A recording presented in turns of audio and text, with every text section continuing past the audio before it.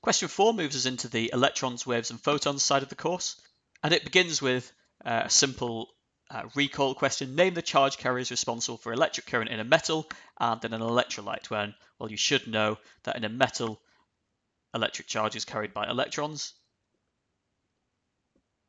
and that in an electrolyte, it is carried by ions. There is 1 mark available for getting both of those correct.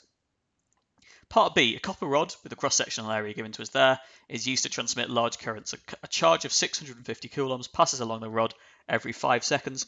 We need to calculate the current I in that rod. So to do this, we can look at what we know. We know the cross-sectional area, we know the charge, we know the time.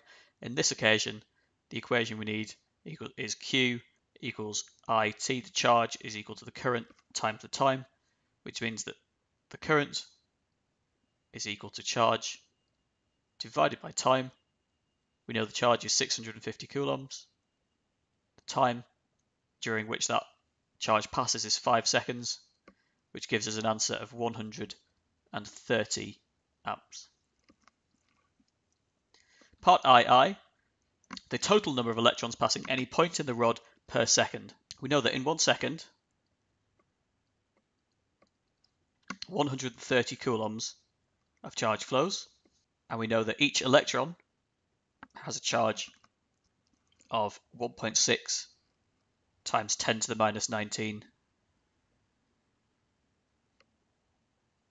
coulombs. So to find out the number n, the number of electrons passing the point, we need to divide 130 by 1.6 times 10 to the minus 19.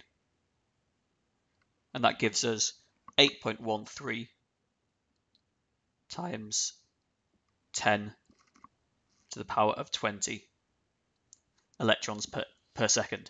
Now, this kind of question, it's often difficult to remember whether you should multiply or divide the charge by the number of electrons, so you need to apply some common sense.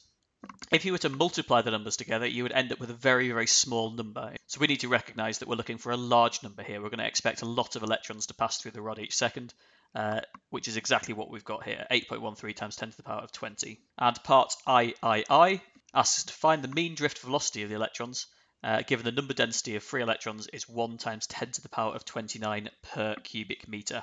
So for this, we recall our equation. It's on the formula sheet that I equals A N E V, where I is the current, A is the cross-sectional area, N here, it's not the same N as we just worked out above. This is N, the number density, 1 times 10 to the 29 in this case.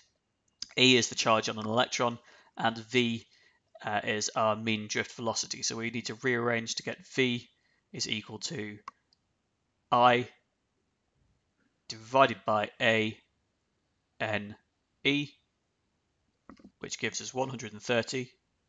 It's the current divided by the cross-sectional area, which if we scroll back up the question, we can see is 3 times 10 to the minus 4. Multiplied by the number density, 1 times 10 to the 1 times 10 to the positive 29. Multiplied by the charge on an electron, 1.6 times 10 to the minus 19. And that gives us a mean drift velocity of 2.7 times 10 to the minus 5 meters per second.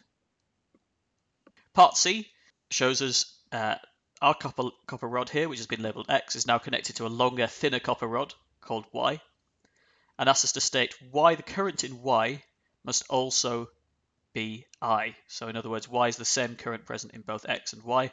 Well, this is an example of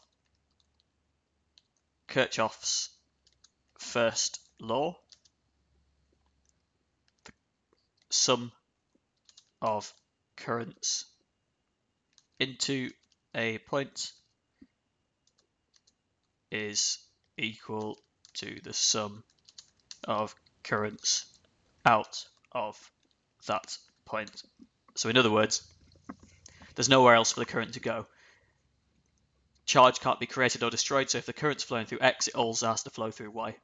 Part II tells us that rod Y has half the cross-sectional area of rod X, so we need to calculate the mean drift velocity of electrons in Y. You'll see there's only one mark here. It's not asking us to go right through the calculation again.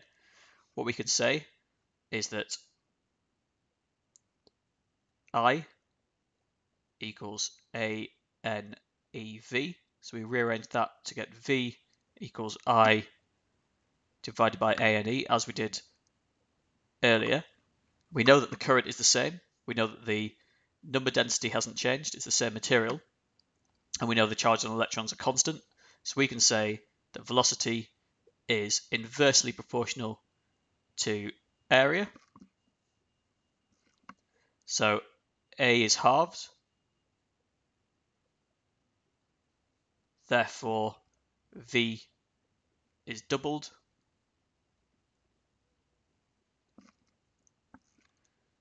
So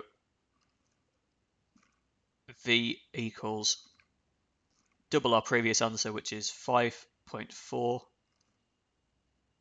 times 10 to the minus 5 meters per second. Thank you for watching this video from Cowen Physics. If you found it useful, please like, subscribe, and visit cowenphysics.com.